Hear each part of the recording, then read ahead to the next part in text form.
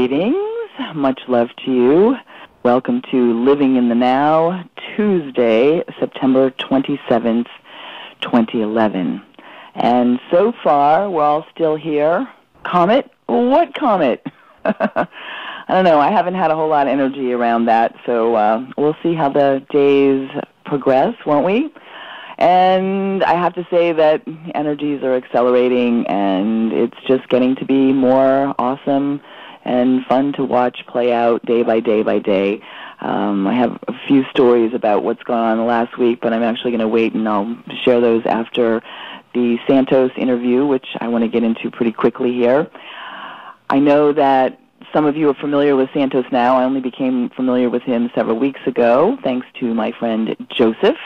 And then it came to my attention through some other avenues also. And I know some of you are already familiar with Santos Bonacci's work and research, et cetera, and some of us just became acquainted.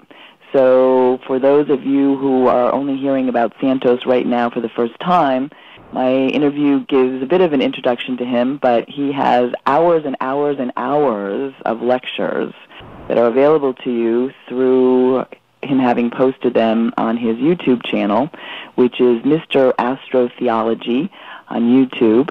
And this was my chance to get a chance to talk to him one-on-one. And what a fabulous human being he is, as are we all.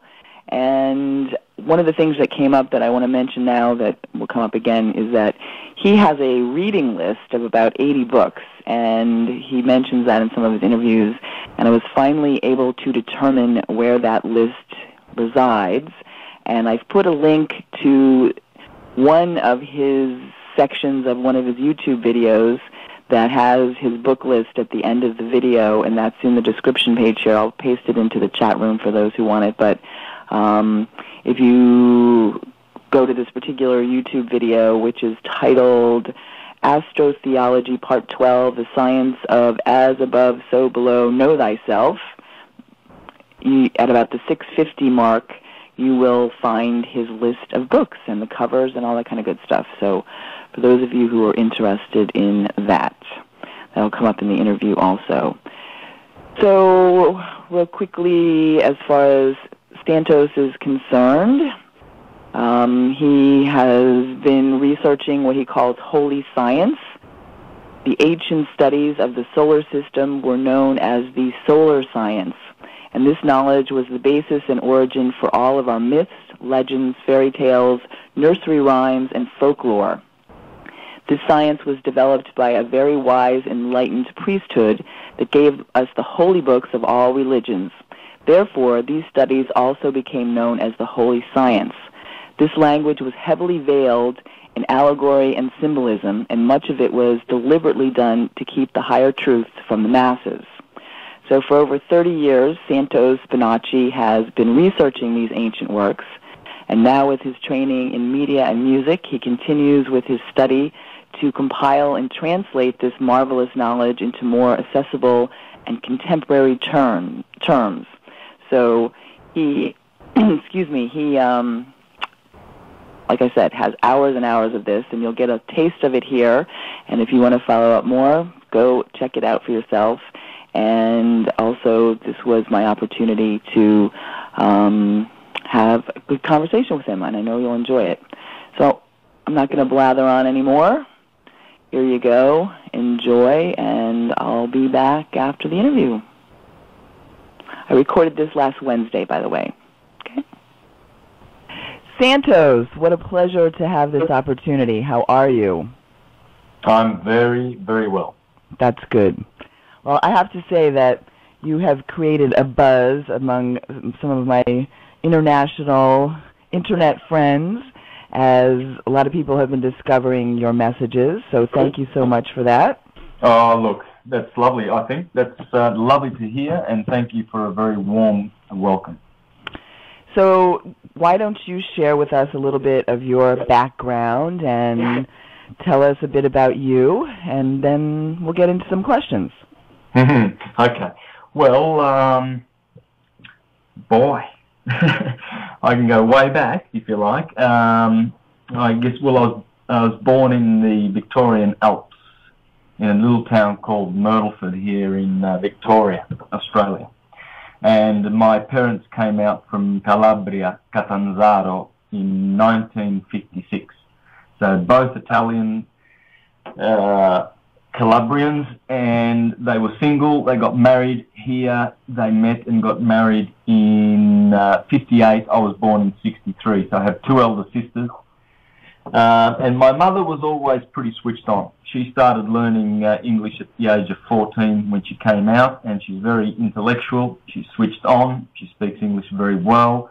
She saw a radio show within 2 years of coming here about how immunisation was damaging many young children in Australia. Mm-hmm. So she made a conscious decision not to immunise her children. And then she was contacted by the Jehovah's Witnesses. I was baptised a Catholic in 65, but shortly thereafter my mum became a witness. The message of the Jehovah's Witnesses appealed to her. My father converted. He was growing tobacco, and in 1975 all Jehovah's Witnesses had to cease to have anything to do with tobacco, so he had to sell his farm. And that's pretty much the sort of upbringing I had. It was sort of mixed with all our Catholic relatives that came up to the tobacco plantations to grow tobacco. So all my family's up there in Myrtleford. It's only a 3-hour drive from Melbourne. And so I grew up with this Italo-Australian culture. But also what else was strange was I was a Jehovah's Witness. So I grew up as a witness, rejected the teachings at the age of 14, did all the usual worldly things, chased girls, did all that stuff. And then at 18 I had another spiritual revival, and I gravitated back to the Jehovah's Witnesses, thinking that they might have the true religion, because that's how I was indoctrinated as a little boy. Mm-hmm. And so I went back to the Witnesses and stayed there for about 22 years and quit in 2005 because of just being absolutely deluded with this organisation. There's some very, very strange goings on in the governing body. Very, very strange. They were NGOs of the UN for 10 years between 2001 and 1991 to 2001, until they were exposed on the internet. I'm sorry, who they are you talking about? The Jehovah's Witnesses, okay. The Watchtower and Bible Tract Society. So a lot of things would, and I noticed their magazines were beginning to be favourable to the UN, which they had been denouncing for 50 years as the devil's organisation. But they were in bed with this organisation because they were NGOs. And this was revealed on the internet, and they hurriedly cancelled their membership with the UN as NGOs because they were being exposed, you see. Mm-hmm. And a lot of things were going on. There were stories about pedophilia in Australia around about that time. There was a congregation in Melbourne here that was hiding pedophiles, and that went on a show like 60 Minutes, and that caused a lot of damage to the Jehovah's Witnesses. So they were in damage control, and they wrote letters to the congregation saying, please do not bother with these stories. They are people who are trying to bring Jehovah's religion of truth down, and they're trying to attack Jehovah. You see, Jehovah has always got these enemies out there, like the devil, who just wants to attack them because they are the true ones. Of course, the Mormons say the same thing, and the Baptists and the Catholics and the Protestants and the Methodists and the Presbyterians, they all do. And they all tell you that the others are going to go to hell. So this is the sort of confusion that's going in there. But I was bewildered, and I left them, and I went to spiritual limbo for a couple of years until I started waking up. Now, I'd done a lot of reading. I'd read up on Emanuel Velikovsky since 1981. Reen Norbergen, who wrote the book Secrets of the Lost Races. I read up on Graham Hancock. Look, a lot of these guys, Robert Le Mesurier wrote a book about the pyramid, the Great Pyramid, and deciphering its true meaning. I was a big fan of Le Mesurier. So I had done my reading when I was a Jehovah's Witness. I read the Bible backward. I mastered that book. Believe you me, I mastered that book. I know everything. You can tell me a scripture, I'll know exactly which book it's from, whether it's Isaiah, the Psalms, Genesis, Revelation. And I'm so glad I did that, because now, when I started waking up in 2007, I read a book by Andrew Carrington Hitchcock called The Synagogue of Satan. And there I learnt about the Rothschilds and how much power they had in this world. And I didn't stop reading from that day, October 19th, 2007. And gladly, happily, I had done my astronomy. I'd done my geography. I'd studied languages. I speak French, Spanish, Portuguese, of course Italian and Calabrese, my dialect, which I grew up with. I speak a little Japanese, a little Greek, and I learned how to read and write Koine Greek, the ancient Greek, so I can do that. And I'm glad I did all these things, because when I started waking up and I saw a movie called Zeitgeist, of course you all know yes, the movie I'm referring to, and I love that product because they were so truthful, but very limited. You know, they just scratched the surface of the astrotheology, which exposed them to a lot of buffoons who know nothing about the true science that's in the Holy Scriptures, and they tried to debunk Zeitgeist. Now, when I saw this debunking going on, and I knew my astronomy, and I knew my Bible, and when I saw Zeitgeist and what they were saying, and then Jordan Maxwell and Michael Zarin, then I started reading all those other guys like Gerald Massey and Godfrey Higgins and Alvin Boyd Kuhn and Manly P. Hall, look, Thomas H. Burgoyne, Volney and Dupuy, the writers for Napoleon who exposed the Christ myth. I read all these books. I read the Reverend Robert Taylor and his book, The Devil's Pulpit, in which in 1980 he exposed the Bible as being astrotheology and went to jail for it. Of course, you get killed or go to jail when you start talking these heresies. So I started realizing, I knew that Zeitgeist was on the money, but they exposed themselves because they just scratched the surface. So I made some videos myself, which are, I think, the only videos out there dealing with astrotheology that actually imparts to you, the listener, the person watching the DVD, it imparts to you the ability to understand the science without having to refer to many sources. You can do it yourself. And all you have to do is study the key, which I have given, which is the key to understanding all the Bibles, all the nursery rhymes, all the fairy tales, all the holy books and legends and poems like the Iliad and the Odyssey and the Aeneid and the Metamorphoses, with one simple graph, with one simple sine wave. I mean, it's pure science. There is nothing in those holy books that is not science, that is not astronomy, that is not the physiology of man and the true nature of man, which is as above, so below. And so this is why I made my astrotheological videos. They are the most comprehensive, the most thorough.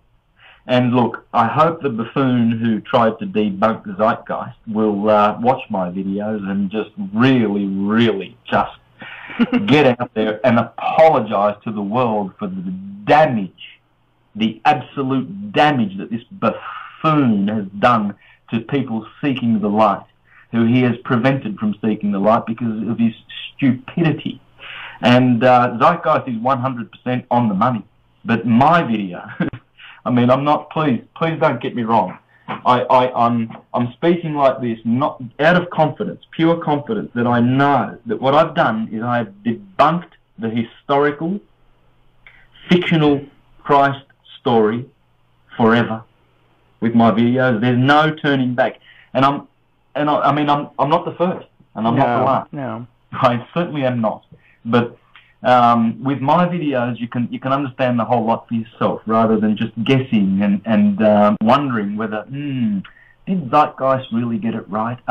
Is Jordan Maxwell correct when he talks about Jesus being the Son, and Michael Tsarian and Godfrey Higgins and all these guys? Yes, they are. Mm-hmm.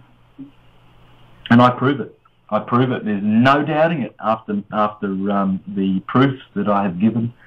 And I've researched this subject extensively. There's no doubt about it. Everything you read in the Bible, Jewish, Christian, is pure astronomy. It's a registry of astronomical phenomena. Look, I can quote Josephus, who said that. Philus Judaeus, who said that. I can quote Moses ben Maimon, one of the greatest Jewish scholars of the 11th century, praised second only to Moses himself, who said, please, when you see these grotesque stories in our books, please do not believe that they are literal, for God's sake. Mm-hmm. Please, don't make buffoons of yourself. And the great philosopher of the 2nd century, Celsus wrote a book on the true doctrine, in which he exposed the Christians back then, because he realized that this Judeo-Christian matrix that was the new kid on the block was going to do some damage and had some very, very ill intents for global domination and land grabbing, i.e. the Americas, Australia, New Zealand, South Africa, most of Africa, India, and all these colonial conquests were all done in the name of Christ. You cannot do these things unless you have a God or a hero that is going to support your bloodshed. You can't go around killing indigenous people when they came to the Americas, the Navajos, the Mayans and the Incas, and all these people who were already in touch with nature and already had a religion, thank you very much, had to be converted by the edge of the sword.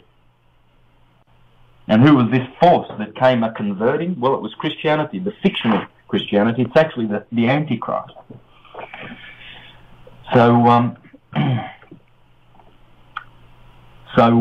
you know, we are coming to a stage in this beautiful life, this beautiful universe in which we live, whereby a great consciousness is descending upon mankind.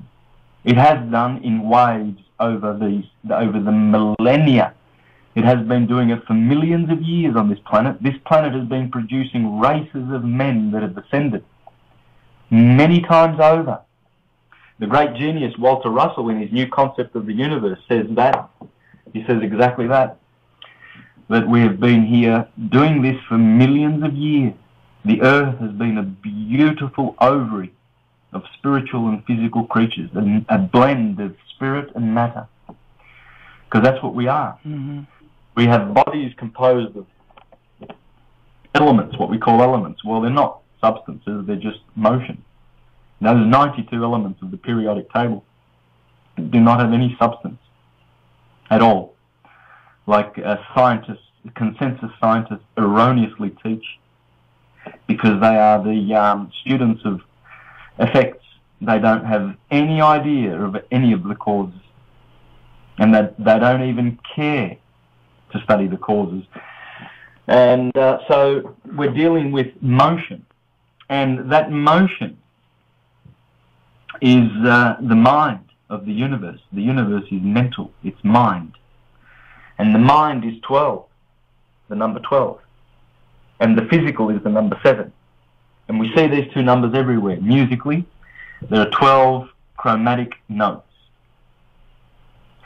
and 7 diatonic tones, do, re, mi, fa, sol, la, si, do, which we play, and we exclude the 5 black notes of the piano, And just we play the 7 diatonic notes, and the 5 and the 7 add to 12. 12 is the number of spirit. Aries, Taurus, Gemini, Cancer, Leo, Virgo, Libra, Scorpio, Sagittarius, Capricorn, Aquarius, and Pisces. The 12 sons of Israel, the 12 tribes of Israel. Jesus' 12 apostles, King Arthur's 12 knights. They are the 12 warriors, the 12 fishermen, the 12 carpenters, the 12 workers with the sun, the 12 creators. And the 7 planets, the sun, the moon, Jupiter, Mercury, Venus, Saturn, and Mars, they are the dramatis personae that appear in all of our mythological texts, including the so-called Holy Bible. Jesus is the sun, St. Peter is Jupiter, Zeus, John is Mercury, Mary Magdalene is the moon, Venus or Isis is the mother of Jesus, Joseph is Saturn, and Paul is Apollo. The characters are always there. They're always there. Only the people who go to church are not able to see who those characters are and never will. Yeah, that's how they've been indoctrinated. You see, Rome knows how to enslave mankind. Rome is the kingdom of ideas which has dominated this world for 2,000 years. It's based on lies. Right, and I say that the gig is up. The gig is up. It's up. It's been up for a long time. Yeah. And now Rome is going bye-bye. You know, and that's what I want to talk about, because I want to talk about where we are now. Thank you for the historical perspective and sharing, you know, who you are and how you got here and some of your background. Part of the issue of coming to this planet is that we go through this veil of forgetting. So there's so many of us remembering more, and the beauty of us being able to share our knowings with each other is really important. So I have a couple of questions about your knowings. You were just talking about how this planet has ascended humanity for time after time after time, but I'm understanding that this time is a little bit different than other times, and how would you describe that? You mean this time that we're living in is different to other times in the past? Is that what you're saying? Yeah, because it's part of the evolution, so we're always evolving, and we've always been evolving. So there's an aspect of we're at a unique time on this planet. Don't you think so? Oh, yeah. Okay. We so are. We so are. Look, in the early 1100s, there were groups, the Jews in Spain and the Arabs that were bringing over science and Hermetic wisdom. There were the Bogomils in southern France and running around Europe preaching Hermetic wisdom. There were the Cathars and the Albigenses. There were the Socinians in the 1500s. There were the Waldenses, the Lollards, the Collegians. There were so many groups that were waking up. And then the Renaissance, of course, happened there. But the Catholic Church has always been there. Fictional Christianity, run by the elites of Rome, has always been there to suppress the true wisdom, the great heresy, which is the wisdom of astrology, astrotheology, alchemy, Kabbalah, the wisdom of know thyself, the wisdom and the science of as above, so below, the holy science. The holy science is our natural spiritual religion. Once upon a time, there was just one religion on the earth, and that was the observance of the cycles of nature, and we were in harmony with those cycles. We respected the equinoxes and the solstices. We respected the holy days. We knew we were so in touch with nature. And then we can go back to 3,500 years ago, the 18th dynasty of Egypt, which is one of the most controversial and the most well-known dynasty. we can go back to there for when the fiction began. These people, these elite families, began to use hierarchical, theocratic systems of worship to enslave mankind. They saw the need to control the herd back then. Then came along the Babylonians and Persians, and they did similar things. There was still a lot of spiritual enlightenment, but there were groups coming through that were starting to have very, very theocratic tendencies. And they used the power of theos. In other words, if you put a man at the top of this pyramid and you all climb this corporate ladder and you all try to become the pope, the leader, the head of the group, pyramids, pyramids, pyramids everywhere. They started teaching this pyramid paradigm where society had to climb. You had to climb up and get privileges and get more money. And if you be the CEO of this corporation, if you be the boss, you can get more money, more respect. If you be an elder in the congregation, you'll have more authority. One day, if you're a cardinal, you can be a pope. You can be elected. So this theocratic way of thinking came out of Egypt, out of some very perverse entities that were starting to enjoy the control that was coming through the Silver Age, at the end of the Silver Age, the beginning of the Bronze Age, and of course the Iron Age of Rome, the Age of Pisces. And Rome perfected all of the mind-controlling, theocratic, Judeo-Christian, Eastern empire thinking of control, mind control. Rome perfected it. Julius Caesar came along. JC, Julius Caesar, means Jesus Christ. The whole Jesus Christ historical lie is founded on Julius Caesar and the Julians, the seven Caesars. They were the first men to be adored as gods in this Iron Age. They were the ones who made themselves the Son of God. Julius Caesar claimed that he was the Son of God. Augustus did the same thing, and on his coins you will see him dressed with a crown of thorns. And you will see all these eulogies and praises and epithets to Augustus. A god has been born upon the earth, and a new calendar shall begin from his birth. You see, Anno Domini, or Common Era, did not begin with a historical Jesus. This is the lie that Rome is founded on, for buffoons to believe. Buffoons that teach this rubbish from the universities. Everything's a lie. It's all a lie. There was no historical Jesus Christ that started this Common Era. It was Caesar Augustus. That's been proven time and time again. But is anyone listening? Well, not the proletariat plebeian masses that Rome has created. Slaves. And the way Rome has done this is through its lies, its religious lies, to steal our sovereign, true religion of nature away from us and to divorce us from nature, to give us laws that are based on the high seas, the laws of commerce. When we go to court to a magistrate, they are administering trust law, you see. Right. Yes, and they are executing on our trusts. You see, the judge there is counting on the fact that the stupid people that go to court do not know that they're walking into court as trustees. Therefore, they will be treated as such, and they will carry the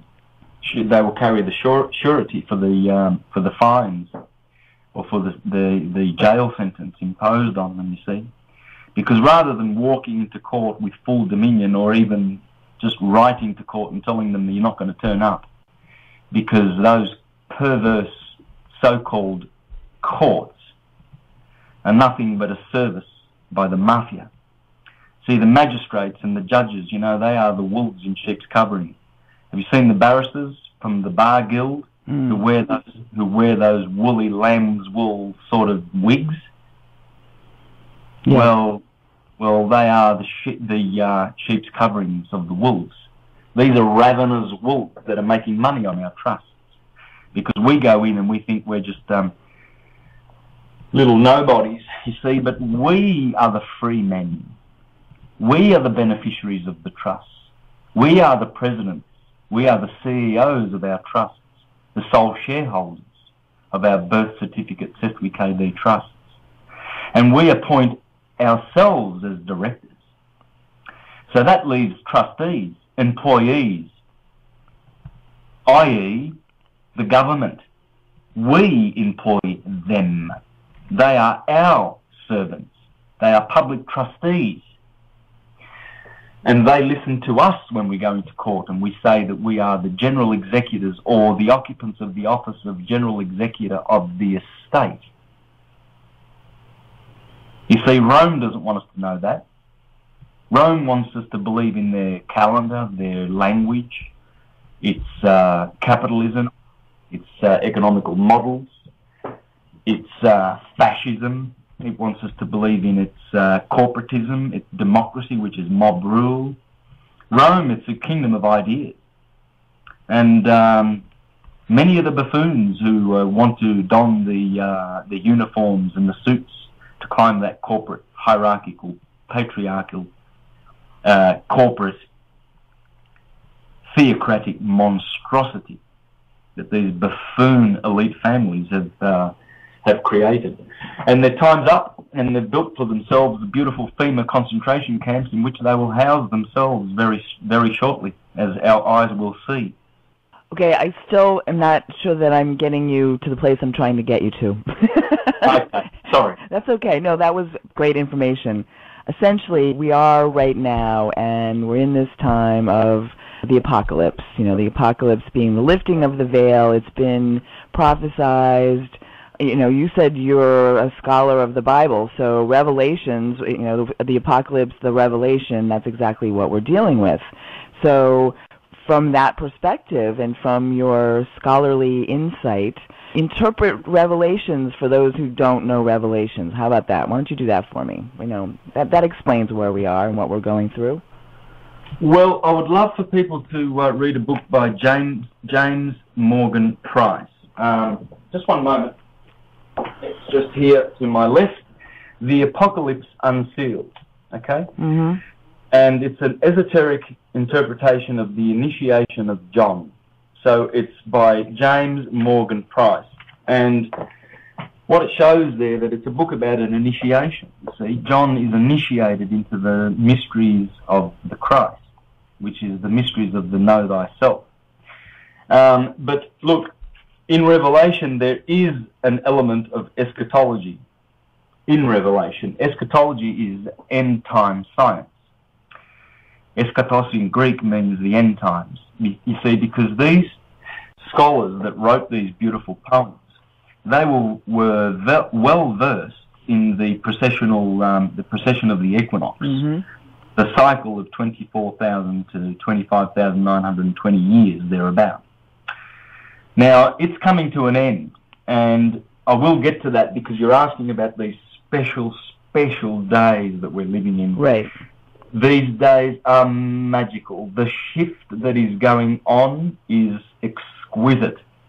We are being initiated as a race into a higher consciousness. And when the age of Aquarius is firmly in place, which will only be, we're in the cusp, by the way, we are in the cusp of the age of Pisces and Aquarius. We are being changed over to air, fixed air of Aquarius. And we're being converted from the mutable water of Pisces, ruled by Jupiter. And we're going back to Saturn. Saturn rules Aquarius. Now, when we do finally come into those finer essences of Aquarius, we will be enjoying a much higher consciousness. Now, it's the baptism of the Spirit that the Bible is talking about. See, the baptism of water happened in the age of Pisces. Pisces is the Christian age, whereby we baptize ourselves in the mutable water of Pisces. Mm-hmm. But water is the universal solvent, it cleanses the hylic body, but it does not save. The baptism water is not salvific. Mm-hmm. Salvation comes from the word salt, just as the word salary comes from the word salt. The Romans used to pay their soldiers with salt, and that's where we get the word salary. And we still have a salary because Rome is the boss. That's why we still earn a salary. We are slaves of Rome. If we didn't have jobs, we wouldn't be slaves, and we wouldn't need a salary. But salvation comes from the baptism of air. Air is the Spirit. You see, John the Baptist said, the one coming after me shall baptize in spirit and fire. Mm. You see, there are 4 elements: earth, water, air, and fire in astrology, because the Bible is full of astrology. And the earth element is the baptism of the body, which we have been baptized in. It is the baptism of death. In order to return to the cause where we came from, we need to baptize with the next element upward, water. Water cleanses the earth. And that is the baptism that Christians are up to. They have not partaken of the Spirit or the fire. And the Spirit and the fire is when one bursts the heart chakra, and then when one bursts the pineal gland, that is the baptism of fire. And churchgoers will never enjoy this because they deny this. This science is from the devil. That's what they I know, that's what they told me.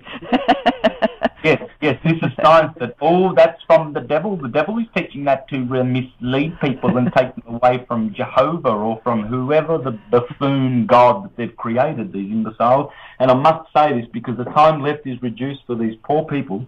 And if they're good people, as they say, there's a lot of good people going to church. If they're good, really, really good, well, then they should look at their organisations and realise that by their fruits they will be recognised. And take a good look at hard look at their organisations. Perhaps go on the internet and see how many cases of pedophilia have been backed up in the courtrooms, in the high courts of every country. And every one of these so-called Christian religions is guilty of this. They are abusive. Perhaps those good people going to church should have a look at this, a close, hard look at it, and see that this so-called brand of Christianity, by the way, I am a Christian, I'm a Hermeticist, I'm a Christian, I'm a Kabbalist, I am a Neo-Platonist, I am a metaphysicist, I am an astrologer, I am an alchemist, I'm all those things, because they're all one. But I am not a mind-control, opinionated, church-going buffoon. And they are the clowns that you're able to get to go and kill each other. You know, Martin Luther got plenty of his idiots to kill Catholics, and they had a 30-year war. There was a bloodbath in Europe. They were killing people left, right and centre. They were killing Socinians and Anabaptists and Bogomils and heretics, and they were burning people and so-called witches by the millions, these so-called Christian corporations. And you'll find that they're involved in a lot of nasty activity, and they are preventing the return of the Christ, which is the beautiful consciousness which is descending upon us. But that's not possible. They can't prevent it. No, they can't, but they are. Look, what they're doing is they are preventing the critical mass, the point of critical mass from arriving tomorrow, for instance. We could have critical mass today if those churchgoers were just snapped out of their delusional mind control. They could join us in this freedom awakening and the reclaiming of dominion that we are in knowledge of, and they are not. They're in denial of it. They're in denial that this is going on. They write people off like, these new ages and then these twisted hippies and whatever they are. They just write them off, you know. They just they attack philosophers. They attack anything they don't understand. Astrology is from the devil. Oh yes, and how much do you know about astrology? Oh, nothing. But I heard it from the priest. And I heard it from the academics who say that it's a pseudoscience. Of course they'll say it's pseudoscience. They're servants of Rome. Okay.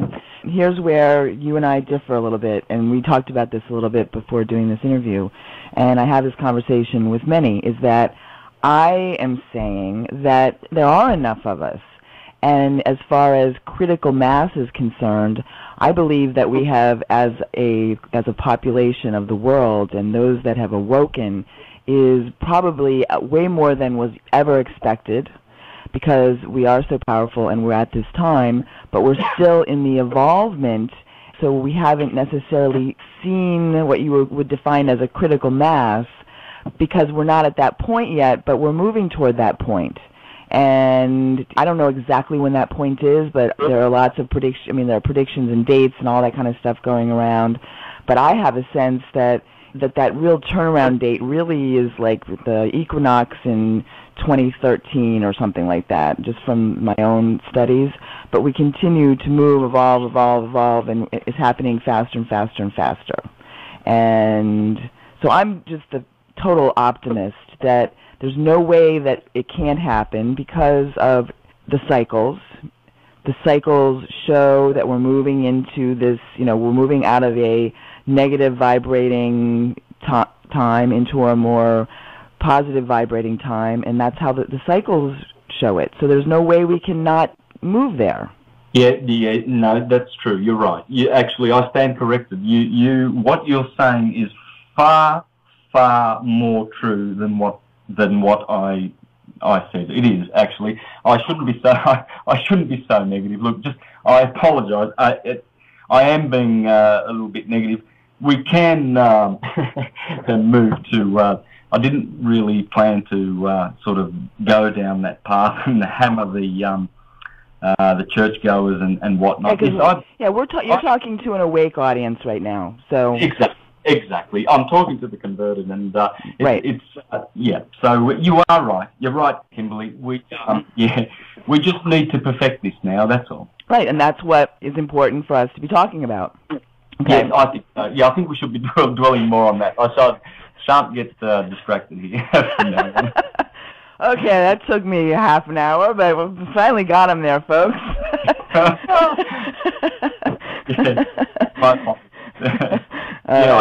I could get on with some more educational stuff, really. Then some more, enlightening stuff. It's wonderful for us to acquire knowledge of the cycles. Now, that's where my expertise is. I wish I could just talk about that all the time. I would rather not sort of go down having to explain who Rome is and what Rome is and its imminent destruction and everything like that.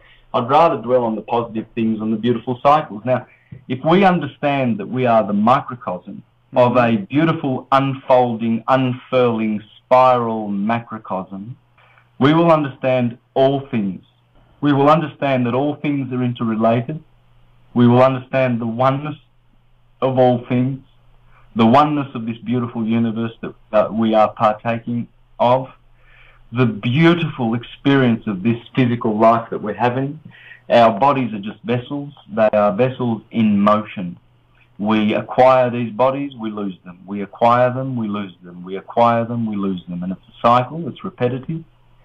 And we go on acquiring these bodies and experiencing through these bodies. Sometimes we are born handicapped, sometimes we are born blind, sometimes we are born thieves, sometimes we are born philosophers. And we experience many, many, many ways and paths, and finally we come to the knowledge of who we are, and we remember our divinity, and like the prodigal son, we turn back and we lift our heads upward and we look at the stars and we say, well, please receive us because we want to return home. And we ask in the Bible it's called, we ask God for forgiveness. Well, forgive means to give. So if you ask me, Santos, please, can you give me $20? I'm short of money and I need to eat, and I'll pay you back. Well, that exchange of energy, that $20 that I give, that's a forgiveness.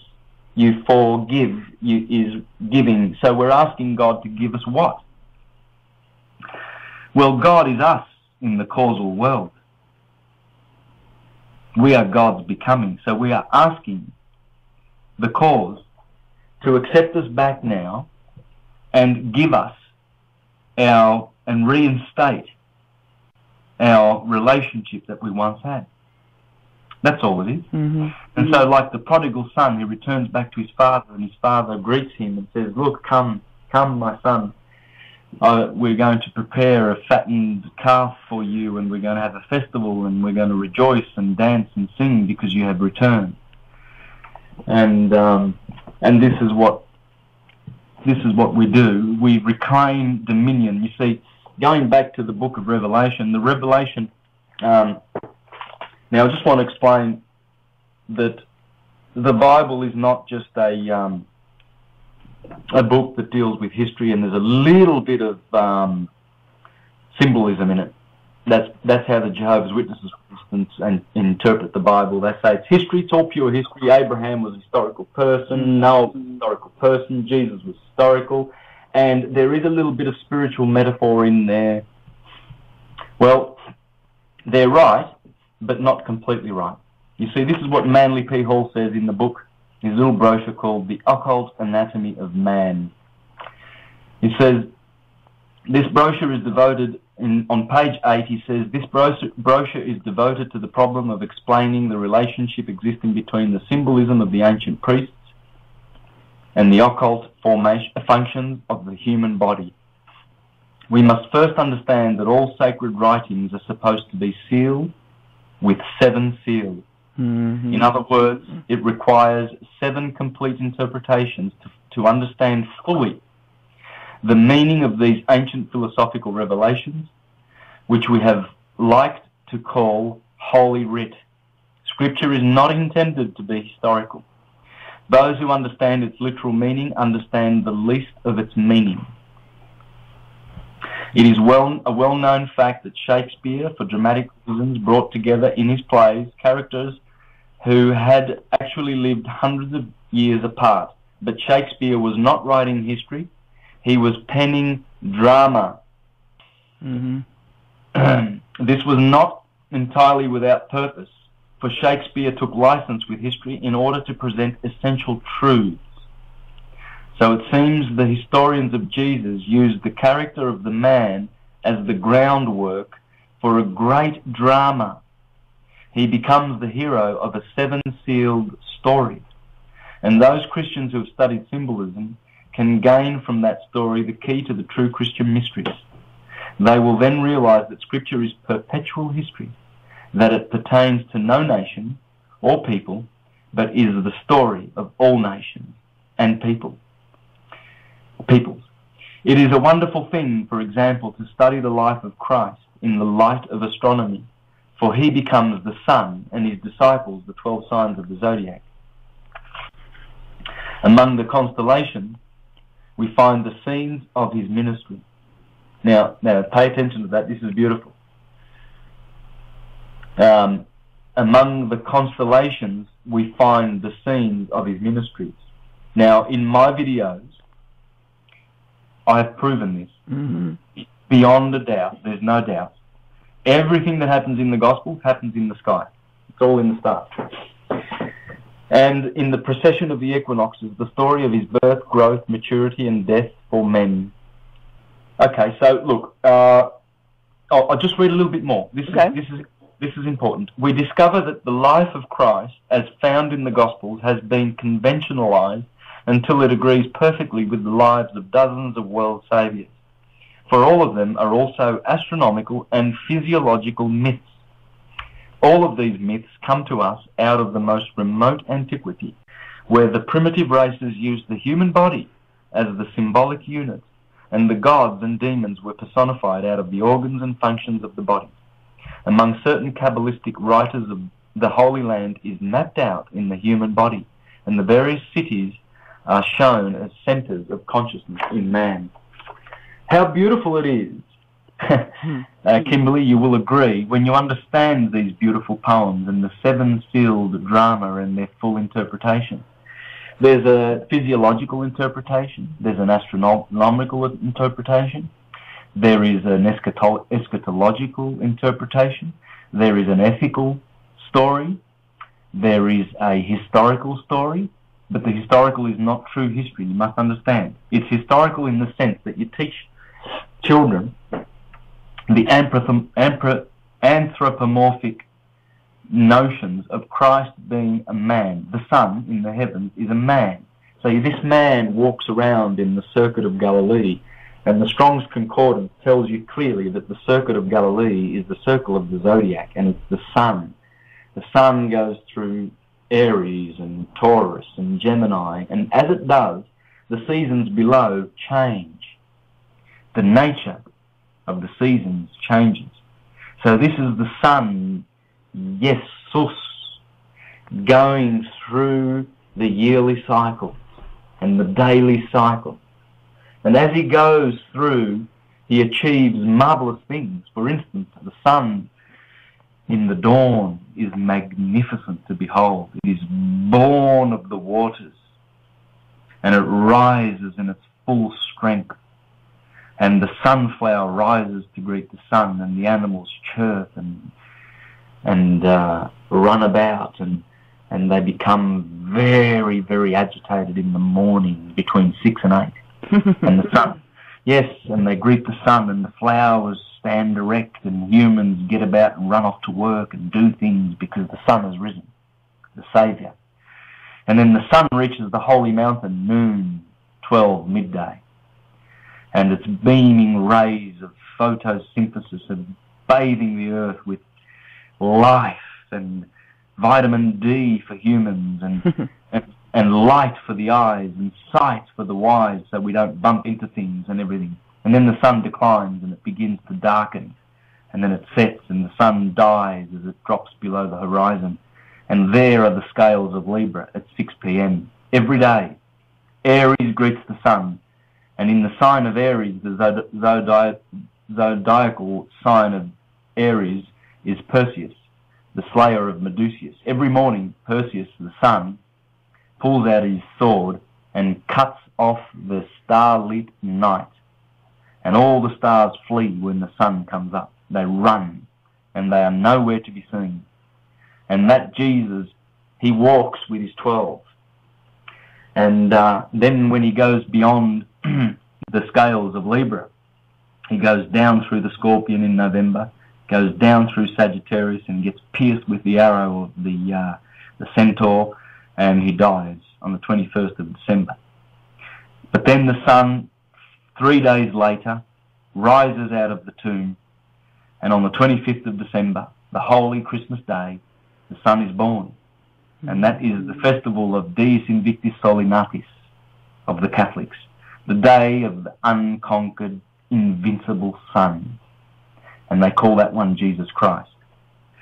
And he begins to climb up out of the tomb, and it takes him 3 days until he is resurrected. And he's always resurrected at Easter. And the 3 days are the signs of Capricorn, Aquarius, and Pisces.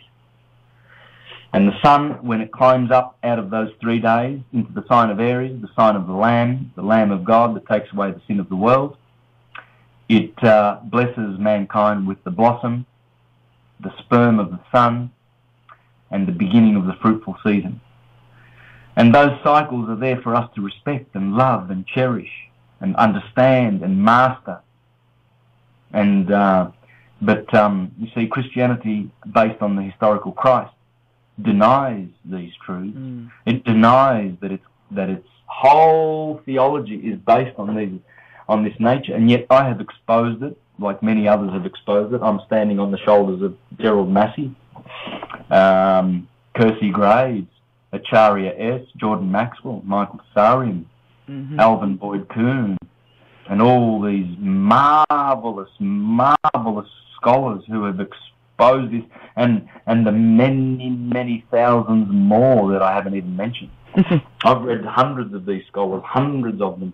And if you want a really good website for learning about the true story in the Bible, go to Bet Emmet Ministries.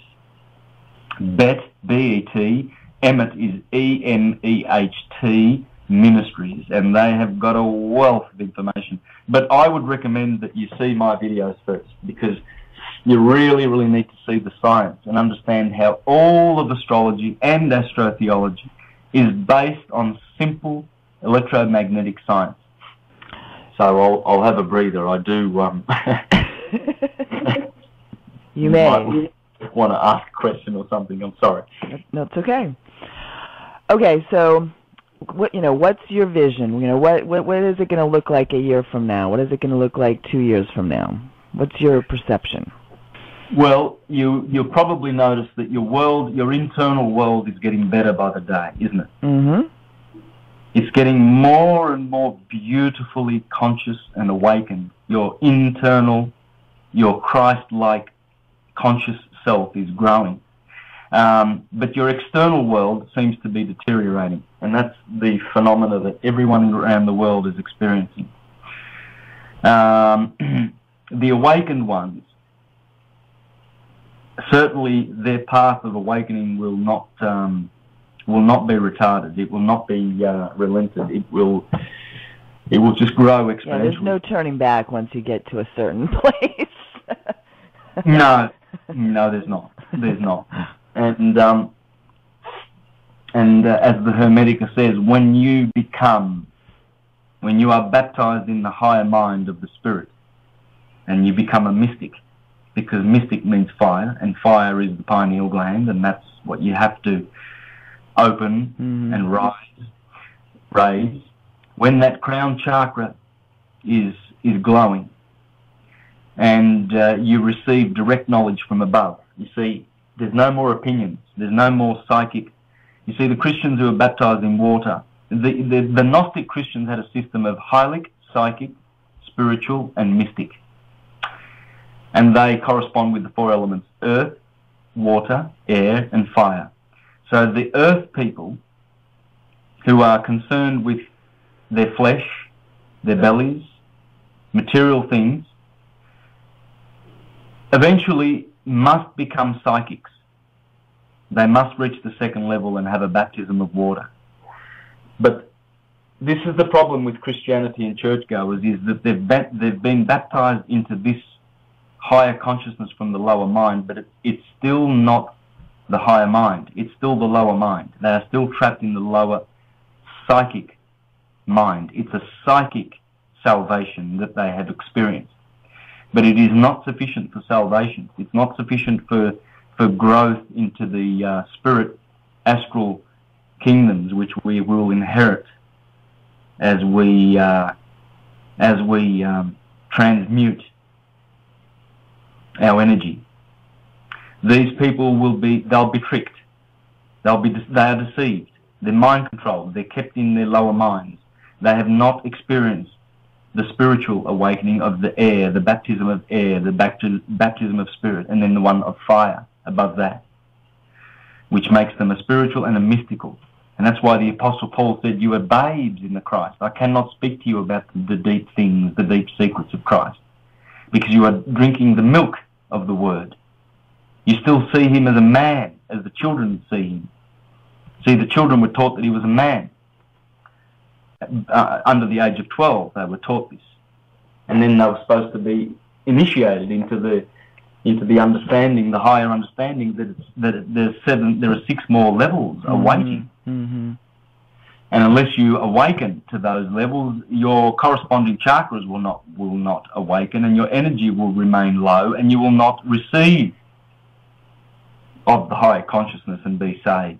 Remember that word salvation, which comes from salt, because salt preserves. Yeah, can I stop you there for a second? It's not being saved from the outside in, it's from the inside out. Save thyself, is not from receiving something from the outside, it's from emanating from the inside out. Don't you think? Oh, of course, yeah. Well, it's not about, it's about knowing this. I don't think it. I know that. And you obviously know that, and that is the truth. That is how it is. It's no other way. There's nothing out there that is greater than what is in there. If we start believing that, Walt Whitman said, "And nothing, not God, is greater to one than oneself is." Alfred Lord Tennyson said, self-reverence, self-knowledge, self-control, these three alone lead to sovereign power. Now, when you go to church, they take away your self-reverence and they divert it to a historical, perfect model, Jesus Christ. So you're going to forever be missing the mark, trying to be as good as he was. So self-reverence, bye-bye. They don't take that into account. They don't allow you to revere yourself.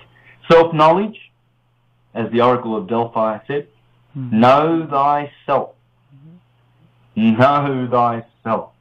And self-control, well, do they have self-control? I don't think so. I think they're very abusive, and all this pedophilia that's coming out and all these court cases, I think it shows that.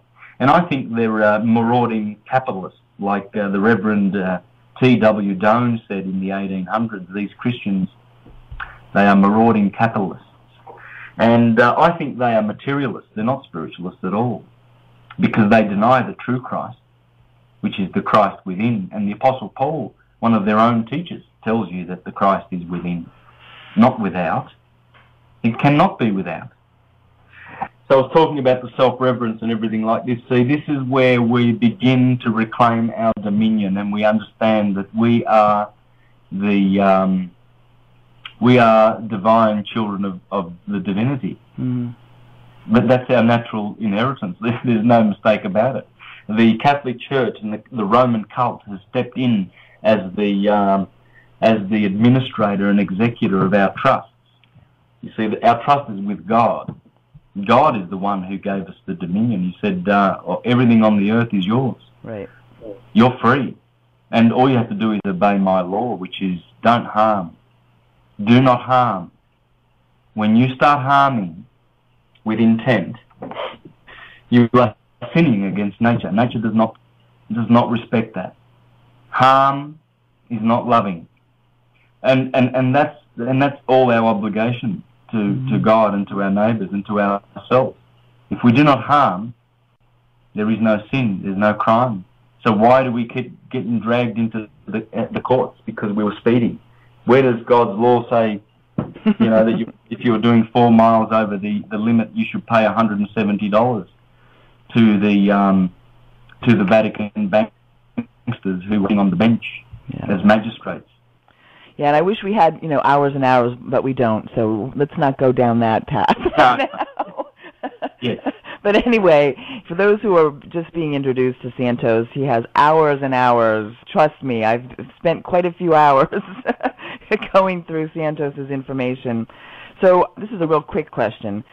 You talk about your book list being on your website, but I couldn't find it. Where am I missing it? Okay, my 80-odd books which I've recommended for researching and referencing the everything that's on my video presentation is on the first video presentation that I ever made. It's called The Key. And it's on my Mr. Astrotheology YouTube page. My YouTube page is Mr. Astrotheology, one word. And in there you'll find a video. I have 9 videos. One of those videos is called The Key. Now, I think it's part 12. It's an 8-minute segment, part 12, the final part of that video. Right to the end of there, I have put a list of 80 books, and I've tried to put them from the very, very most important and pertinent to the subject first, and I've put the best ones for acquiring really good, rich knowledge first. So you can pretty much grab the first 20 and go for knowledge in those books is quite conscious, liberating. Okay. I wasn't signing in, and there's been discussion about that. Okay. All right. This is an added insert into this interview because it took me a little while to find the book list. But here's the deal: Mr. Astrotheology is the YouTube channel, and the title of the video is Astrotheology Part 12. The Science of As Above, So Below, Know Thyself. I've put the link into the description page of this interview. However, again, the actual title of the video clip that has the book list at the end of the video is titled Astrotheology Part 12, The Science of As Above, So Below, Know Thyself. That was an easy question. Yeah. All right. This came up from several people, so there are lots of different perspectives about the moon. And the group of people that I'm in conversation with, we often have discussions about the moon, and there are different people who have different views of it. For example, David Icke has some perspectives on the moon being a craft or being artificially manufactured versus organically manufactured. And George Kavasilis looks at it that way. Some groups, including African tribes, say that they were here before the time of the moon. So there are historical references of being here before the moon was here. And so that was a question for you, what you think about the moon. Yeah, look, I have read the book Who Built the Moon by Christopher Knight, and I don't know whether he co-wrote that with Lomas. But anyway, Christopher Knight and Who Built the Moon. And I know of George Kavasilis, who says that the moon comes from the Pleiades and it's a seeding vessel, and it has seeded and created many races of men throughout the galaxy. I know that. I know that the rishis taught that when we leave this planet, we go to the rings of the moon first. We go to the moon sphere, which is just below that of Mercury, then Venus, then the Sun, then Mars, then Jupiter, then Saturn. And this is the Jacob's ladder, which Plato spoke about, Hermes spoke about, Macrobius spoke about it in his commentary on the Dream of Scipio. Cicero wrote about it. They all did. They all wrote about this ladder. And the moon is always there at the bottom. That's the place where our souls descend to this earth. And the moon rules the zodiacal sign of Cancer, and Cancer is the closest point to the earth of the zodiacal ecliptic. Because, of course, the northern hemisphere is pointing toward Cancer on June the 21st, the solstice, the day that the sun enters the sign of Cancer. And since Cancer is so close in that sense, they place the moon in Cancer, because she is the closest orb to the earth. And the furthest sign is the Tropic of Capricorn. It's opposite. And Saturn belongs as the ruler of Capricorn, and Saturn is the furthest of the visible planets, and therefore Saturn gets to be housed in the sign of Capricorn. And in Macrobius's commentary on Scipio's dream, he says there that souls depart from that gate. That's the gate of the gods, and souls enter from the ovaries of the solar system, the moon, from the Tropic of Cancer. And so this cycle is, the processional cycle is the wheel of necessity which our souls have incarnated into, and which are evolving our souls as we prepare ourselves for ascension. So what's your definition of ascension? Well, ascension is receiving the higher consciousness and going to live in the higher chakras, the octave of chakras above the physical octave that we live in. You see, as I said before, 7 is the number of nature, of the physical material world, and 12 is the number of spirit. And the 7 chakras the 7 spiritual wheels that are in our body, the bottommost chakra, the base chakra, has 4 petals, and the next chakra has 6. The next chakra has 10, and then the heart chakra has 12. The throat chakra has 16 petals. The next chakra has 96 petals. Those numbers amount to 144. That's a Fibonacci number. It's also 12 times 12. And it's the number that's in Revelation chapter 14 that says, and the 144,000 marked and sealed in their foreheads will be saved and will go to heaven. Now, the top chakra, the seventh, has 1,000 petals. It's the 1,000 petal lotus. And that number, 1,000, multiplied by the below numbers, 144, make 144,000. So that number, that magic number, when the saints go marching in, oh Lord, how I want to be in that number. Well, that's the number of our burst chakras. If they are not all burst, we will not ascend, because we will not have the right energy. We will continue to reincarnate.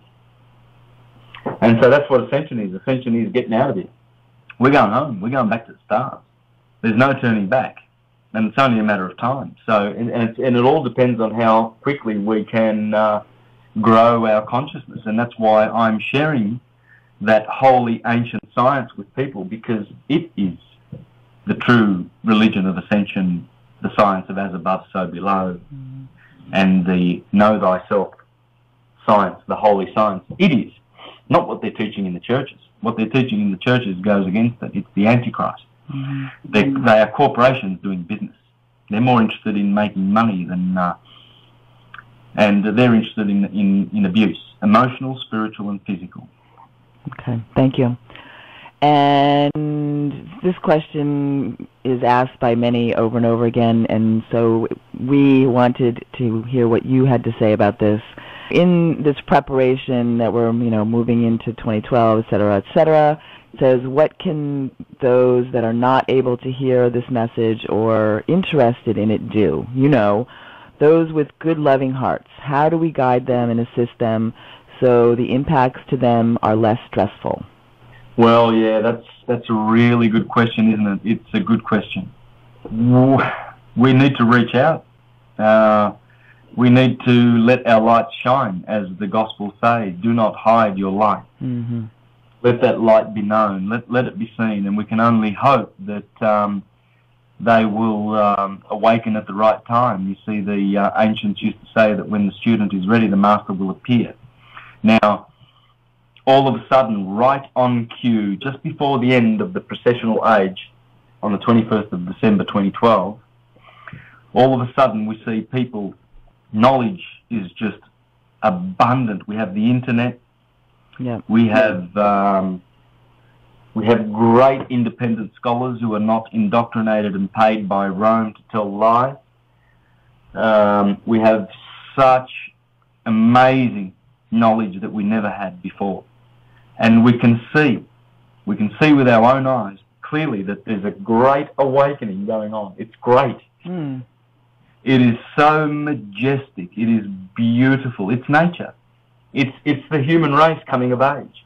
You see, when the age of Aquarius comes, so does the age of Leo. The autumnal equinox will be in Leo for 2,000 years now. And that Sphinx in Egypt has been waiting for 24,000 years to see its day come back. You see, the virgin's face and the lion's body, the Sphinx, the riddle of the Sphinx is that when the age goes round and round and round for 24,000 years and returns to the beginning point, which is when the equinox goes from Virgo to Leo, you see, we've been in the age of Pisces because the vernal equinox has been in Pisces for 2,000 years, but the opposite equinox, the autumnal equinox, has been in Virgo. And it is handing over to Leo. And Leo is the heart. You see, Virgo is the belly. We have been in the belly, so to speak. We've been in the belly chakra, the solar plexus, for 2,000 years.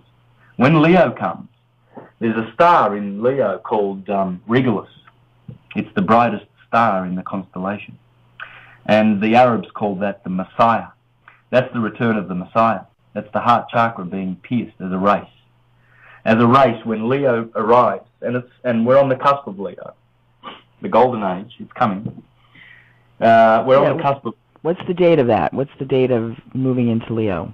Well, it will be 21st of December 2012. There's no doubt about it. There are people who are saying, oh, no, it's 500 years away. Oh, no, it's still 40 years away or 200 years away.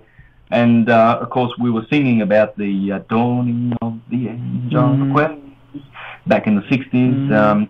And we had people saying, like Alistair Crowley, I think, I'm not sure, don't quote me on this, I think he was saying that it was upon us. There were a lot of great teachers who were teaching that Aquarius was upon us in the 60s and 70s. I tend to go with the precessional wheel, and I think that will be more accurate. I would say that the 51% of Aquarius cusp will begin on 21st of December 2012. What I mean by 51% is that Aquarius will be stronger than Pisces in the cusp. We may not be fully in the age of Aquarius by then, but definitely it will overpower the essences of and the energies of Pisces. Definitely. Right on cue with the sessional months. Excellent. Yep. Yeah, everything is to cycle. It's all on time. It's all going according to schedule. Yeah, basically, just the way I look at it real quickly is that, as I was saying earlier, is that there's no way that this can't happen because it's part of the cycle and cycles happen and there's nothing that we can do to stop it. But what we have the choice is we can make it, it can be easy on us and it can be a blast or it can be hard on us. That's really what it is, and I'm having a blast and watching this play out, and it cracks me up daily. And so when I hear new information that you have delved into, I've been calling you a walking encyclopedia of historical knowledge, and so thank you for that. It's a lot of fun. There's nothing we can do to stop this. You have the choice. If you know thyself and know your sovereignty and know your greatness, you can have a really good time with it. But if you continue to listen to what other people are telling you, then you're going to have a rough time of it. It's that simple. That's how I look at it. Yeah. People unfortunately suffer with a head full of opinions. They suffer greatly because they cherish their opinions. Yeah, and and their judgments. I mean, that's the other thing. Let go of the judgment, and then you're free too. Yes, Kimberley, the greatest fiction that has harmed mankind more than any other is the one that I expose the most, and that's the historical Christ fiction. That one has harmed mankind so much. How gullible we are to think that 2,000 years ago came along this man who is the Son of God, born of a virgin, and all these unusual miracles that he does and things like that, goes contrary to nature's laws and performs miracles. And his religion comes along and debunks every other religion that has been on this planet for thousands and thousands of years. In Egypt, they had a very, very refined scientific/religious system, which was called the holy science of as above, so below, and it was true Christianity. It was based on nature. They understood how the soul returns. They embalmed souls. They understood what would make you become a spiritual wise person, and they understood the science of transmutation. And all of a sudden, just 2,000 years ago, comes this prophet/son of God and everything, and debunks all of them, and all of a sudden they're all wrong and they're all from the devil. And this has harmed us so much. And ever since that time that Rome has perpetrated this falsification of history upon us, Rome has taken it upon itself to go and destroy all of those so-called pagan temples to Jupiter and Juno and Mithras and all of these universities and mystery schools. They shut them down. They burned down libraries. Alexandria was burned down. Hypatia was killed. They went after the philosophers. They went after the knowers. They went after the psychics and the people who knew the holy science, the hermeticists. They had to go underground. Rome went to pillaging and destroying to hide all the evidence. But their myth, their fiction about Jesus debunking all of those religions goes on because they've destroyed the evidence, haven't they? Very clever. Yeah. Very clever. And they still do that. They've done it in the Americas. They decapitated the Mayan culture. They burned all their books to the point where there's only 4 books left. Why? What did they have to hide? Did the Mayans have science/religion that was beyond what these buffoons could ever dream up? At that time, they were still getting over that the earth wasn't flat. These Christians, and they're still teaching lies, that they teach that the sun is the center of the solar system and the planets rotate, they orbit around the sun on the same plane. That's a load of hogwash. The planets do not orbit around the sun. They orbit with the sun. The sun is spiraling through the heavens like everything. Everything is a spiral.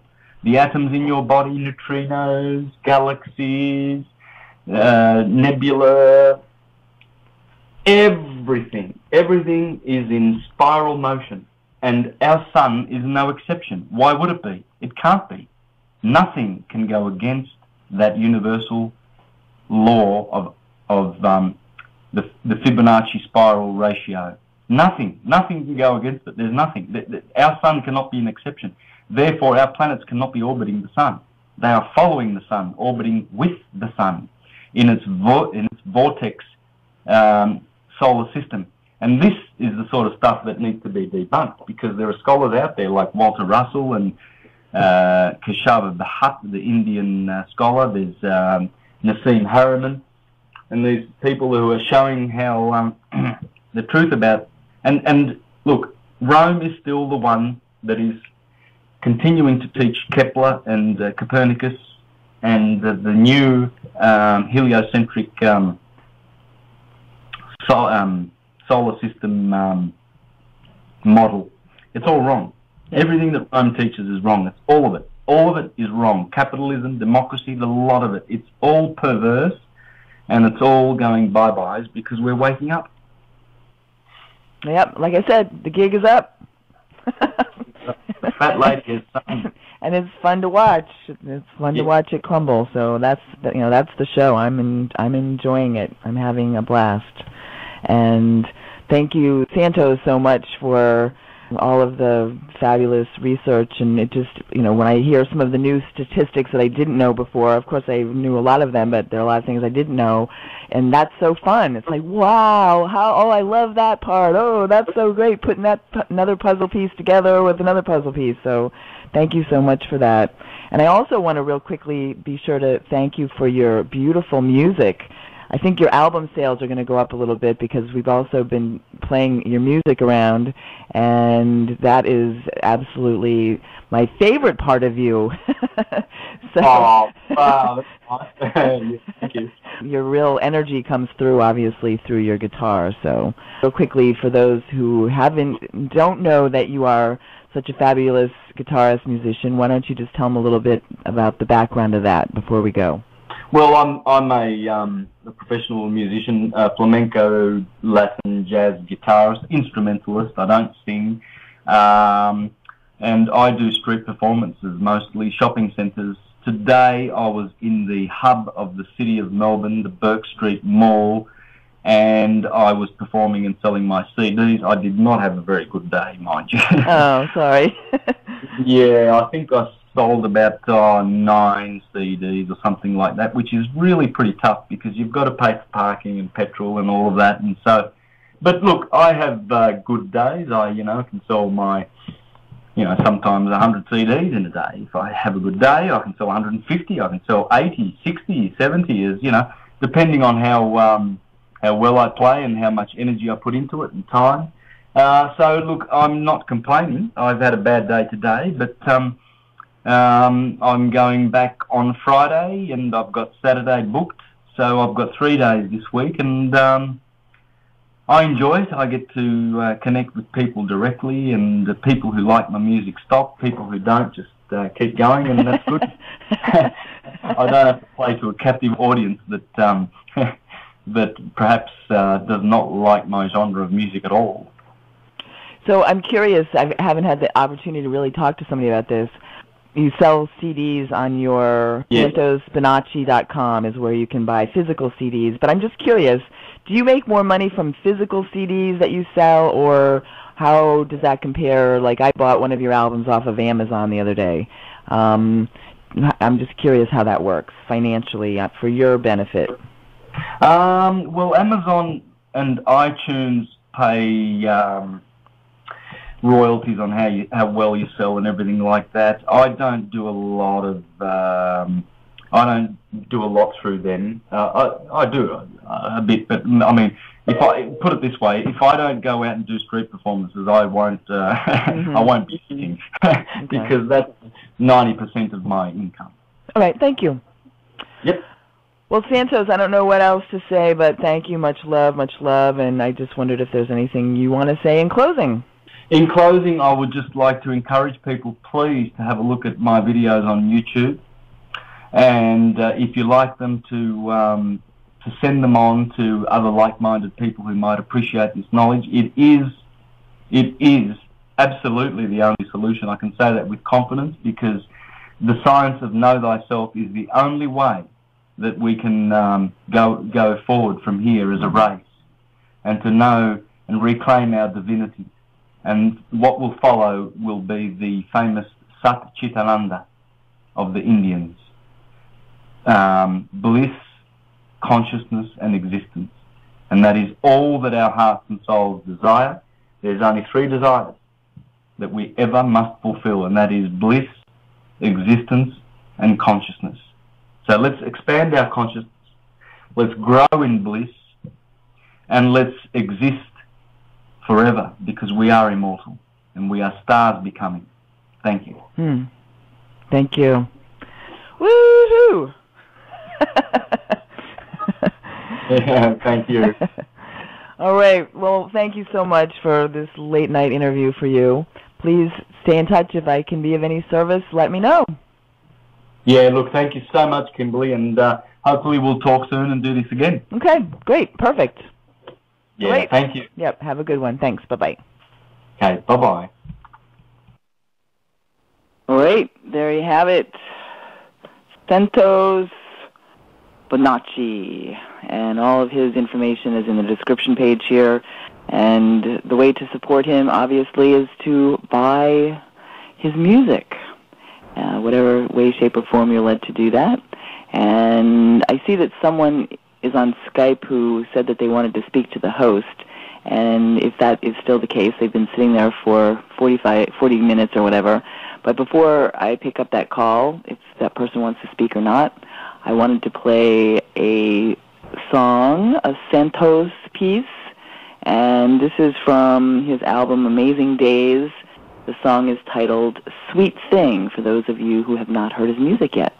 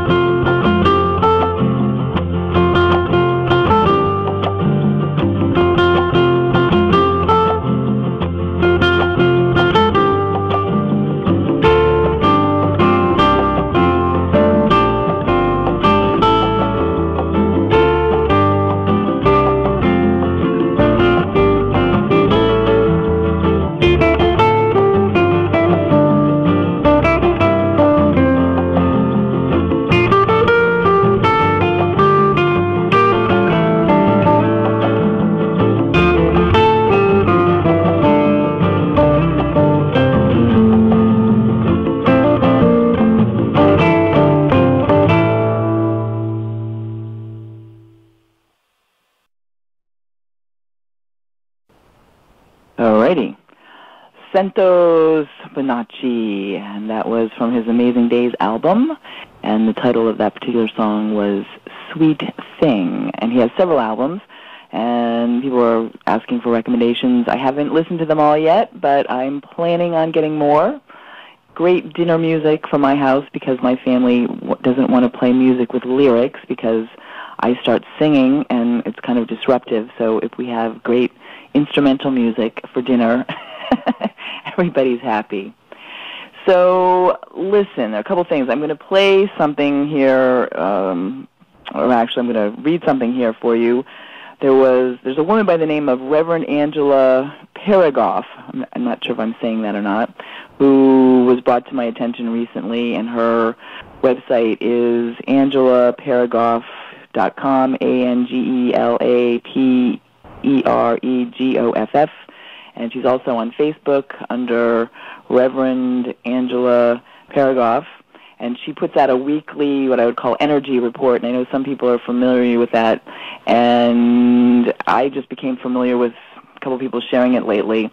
And the one that she posted for yesterday's date for this week was right on track with what Santos was talking about. And I'm here saying day after day after day, congratulations, we did it. It's not like, we continue to do it, but we did it, and great job. Keep shining your light and use your voice. And I have realized that I've been silent with some people around me for most of my life. I haven't had to be silent here, but like speaking to those of like mind, but I've tended to be silent with many around me, particularly biological family, et cetera, et cetera. And I've been starting to send them things and say things, and there's no holding back. So it's time for us to shine our light and let people know what's going on and not worry about it, whether they think we're crazy or not, because if I'm crazy, then you're crazy too, and that's probably a good thing. But before I play that, which is about, because I pre-recorded it, but anyway, I wanted to tell you a story that I haven't really spoken to too much. Back in March, I listened to an interview with Sean David Morton, and he's a fabulous person. I'm sure some of you are familiar with his work, but I wasn't until, the beginning of this past year. And actually it was Carrie Cassidy who did an interview with him. And in that interview, he's multifaceted with information and another walking encyclopedia person. So I started looking into his work, and one of the things that was mentioned in his interview with Carrie was a book that was being released. I believe it was released in March, and the title of the book is Sands of Time. And Sands of Time is a 500-page book that I didn't get a chance to pick up and read word for word, all 500 pages, until the summer, the beginning of July that I picked it up. And it took me about a month to get through it, and I actually spent quite a bit of time reading it. Anyway, so it's a story about time travel. It's a story about black ops operations going back into the 40s, and I'm going to talk more about it at another point, but it was a culmination of so much information that has been withheld from us that I've known, and I've seen pieces and puzzle pieces here and there and heard them from different perspectives, but this was the story of a man who gave this story to Sean back 7 years ago and was told that when the person whose story it is passed on or was no longer here, that he could release it. And so he released it in March. And like I said, I didn't get a chance to read it until July, and then I started recommending it to a couple of people and recognized that the book was no longer available anywhere. There was no trace of it whatsoever. And so at the beginning of August, I started writing to Sean through the only address that I had, which was through his website, and I didn't get an answer. I even wrote to Carrie Cassidy asking her what had happened to the book. I got a friend involved who's a moderator on Carrie's, Shaska, and anyway, who's in Peru, and I asked him to get in contact with her. Nobody would write back to me.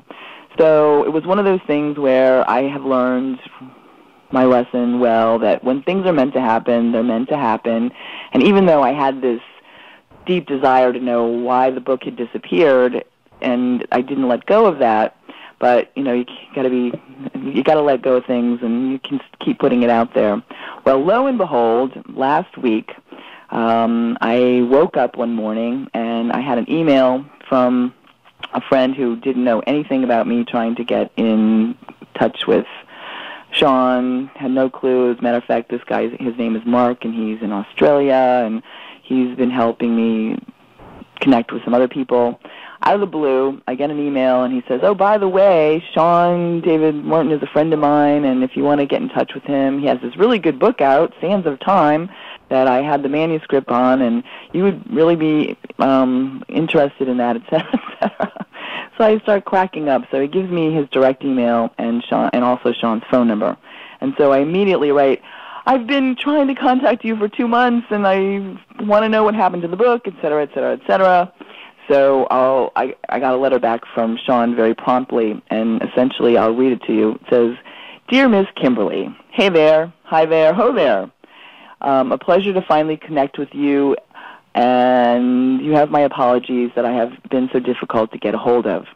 There have been some issues regarding Sands of Time concerning the sensitive nature of the book and the secrets it contains. I've had to do some proper copyright work, etc., before it goes public again."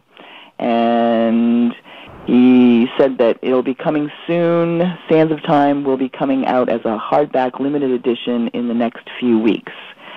So we went on in Essential, and we actually talked on Friday because he was one of the speakers at the Awake and Aware conference this past weekend. So I'll be having an interview with him, and we'll be talking more about the book Sands of Time. It's still not available to buy it yet, but when it is, I couldn't recommend a more fascinating, interesting book, that's for sure. All right, real quickly, somebody does have, that's on Skype, their hand went down, and now it's up again, so let me just check and see if somebody's here. Hello, on Skype? Hi. Hello. Hi. I've just been listening. It's been great. Oh, okay. Did you want to say something? I didn't know if you were doing readings or... Oh, no. Is he always a performer, or does he actually, get tickets and that kind of thing, too? He's a street performer in Australia, in Melbourne. Cool. So, yeah, anyway, if you just Google Santos Bonacci, Santos, Bonacci, you'll find a lot of information about him. Oh, swell. Have a good day. Thank you. Thanks for listening. Okay, so now I want to play, like I said, I pre-recorded this, Angela's message, and it's a message that was posted yesterday. So I think you'll enjoy this. I know maybe a couple of you have already read it, but here you go. We end the month with a week of the old order changing to the new, which will encourage all to feel upbeat, creative, and peaceful. No doubt you experienced a dash of drama here and there last week, but hopefully it gave you some positive direction for your spiritual path in life. With the exception of a couple of days this week, we venture into a wonderful pool of influence that urges us to consider what it is that we actually need for our own happiness and to be true to ourselves. Heart-centered clarity allows you to design your days with confidence. Past the point of no return in our awakening, quite a few of us are eager and ready to express our ideas for expansion and growth. Don't be surprised when you find yourself spontaneously inspiring others with dynamic truth perspectives and good vibrations. Change is presently all about us. You can feel it in the air as shorter days yield to longer nights, passing the balance point of another equinox. The color and temperature of the sun's light fluctuates, sending shimmering rays of deep cosmic starlight our way. This is the in-between time, my friends, a time of enchantment and vision.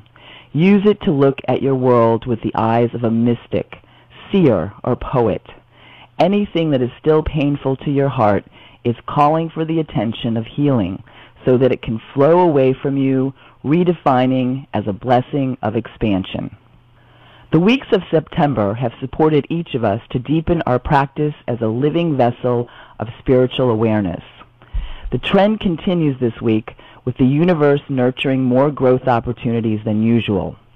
Your charge now is to show up and demonstrate the inner strength and authority that has been a constant process for so much of 2011. While life can be tough, you now understand the truth of your situation and must display a power that can be seen, felt, and heard by others without fail. Credibility with the universe currently comes by standing in personal truth with honor and integrity. This is the necessary pathway of awareness on the way to transcending every unfavorable experience in your realm. By and large, to the degree you can detach from external false limiting ideas, will the measure of what the universe can deliver in I am noteworthy monies. Remain steadfast in the knowledge of what your soul kingdom needs to anchor its energizing presence within your human nature. Keep following the brainstorms and brilliant illuminations that lead you to the heart and voice of your core. It is only through determination and discipline that the newest spiritual levels of consciousness are obtained. Because of our dedication and application thus far in September, we, through varying and unique combinations of refinements and discernments, have gained more precision, exactitude, and expertise with higher states of awareness and focused perception, perfecting our soul congruence and shaping us for the larger life. There should be high fives, victory marches, and loud cheers for the ways we are shining differently. Crafting disciplines that eliminate patterns and beliefs that thwart our very divination is no longer a hardship. It's simply a divine orchestration. We have just healed another layer of our extreme electric polarity and patriarchal conditioning that has shrouded our authentic nature. Resistance to having more light here is leaving, and its place is the gotta have it attitude. This is great news because it means we are gaining the ability to see our past, present, future in one sitting, seeing all expressions of ourselves, all apexes, all flaws, all talents, all loves and angers in situations time after time, your multidimensionality, enabling us to choose with full knowledge and a peaceful heart our next expression of self. Waves upon waves of soul groups are spiraling toward transcendence. We love being cosmic transducers of conscious source energy, meaning that we emit and receive the frequency of who and where we are. Every moment our life is handing us the answers and details to our most intense questions and ponderings. There is no longer a wait time between what we experience and what we desire to live. We are now living in the realm of 5D embodied presence, and so the clarity of answers show up as the reality that is set before us each morning. As integrated beings who experience life, heart living, over being taught from the memory, head, of an experience, we are awakening to our greater role within the evolutionary plane. Who you perceive yourself to be, I am, determines your relationship and identification with everything in the outer world. As we ascend biological matter into a higher state of being electromagnetically, ethically, and psychologically, we master elevating form to its light body presence. This light body system is going to enable us to master our own self-healing processes, extend our lifespans, purify our genetic lines, crystallize our personal energy matrices, telecommunicate interdimensionally, and consciously tap the soul's records of experience through all time. Imagine the day coming where each passing thought creates whatever you need. A time when there is never envy or jealousy towards another, because all individuals possess the same inherent ability to create. All this and more is going to be easy once the physical is using its light body capabilities. In this new ultra-conscious body, we are able to resonate with all the intentions of our spirit-infused mind. If a being holds no expectation other than the pursuit of peace and well-being for all creatures, then they emit that frequency of unconditional harmony and peace. We are just beginning to collectively understand the universal laws of cause and effect. Those that are able must immerse themselves in higher thought and work in order that the light becomes us. We are walking currents of God light, creating a circuit of mastery for the earth. We are stretching humanness beyond its boundaries and complications in order to receive a divine dispensation for the entire planet. You, me, and our neighbor Pete are the holy ones creating a sustainable future for the human race. We are the sovereign initiates of evolution, crying for a vision of something greater by assuming the posture of receptive gratitude so that the enlightenment from the heart of the Creator flows to us and through us. I bow my head and heart to the ones who won't settle for what is and are extending past the edges of all that can be seen to bring all our divine abilities into fullness. We are changing the world, ultimately moving into an awareness that knows that all life is connected as one. And I can't wait for the ride to go faster.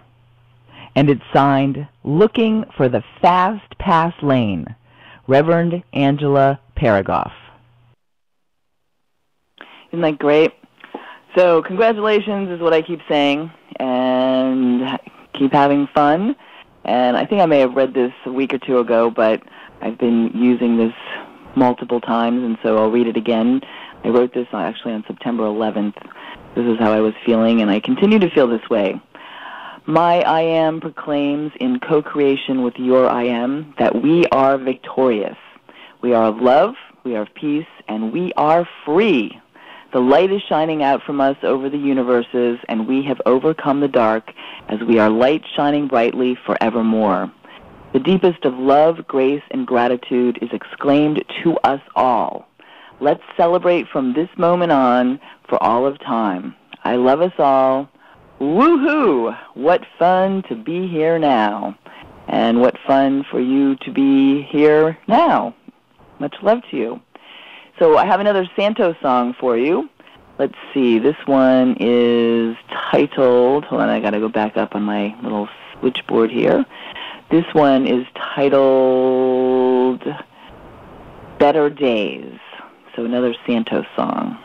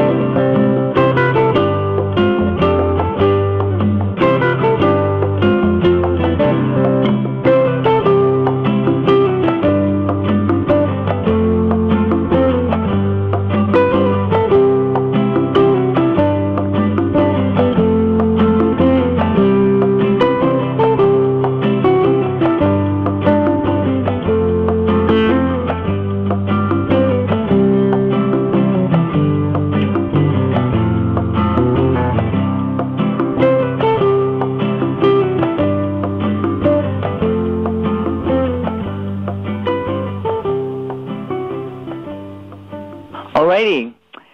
Well, much love to you all. I'm not sure what's up for next week, and like I said, we're still here, and enjoy. Much love to you all. I think I'll go out with one more Santos song. I actually played this one last week, but I like this one quite a lot. It's called Gypsy Rock from the Amazing Days album. Much love, much light. Keep shining and keep having lots of fun. Be back next week. Thank you.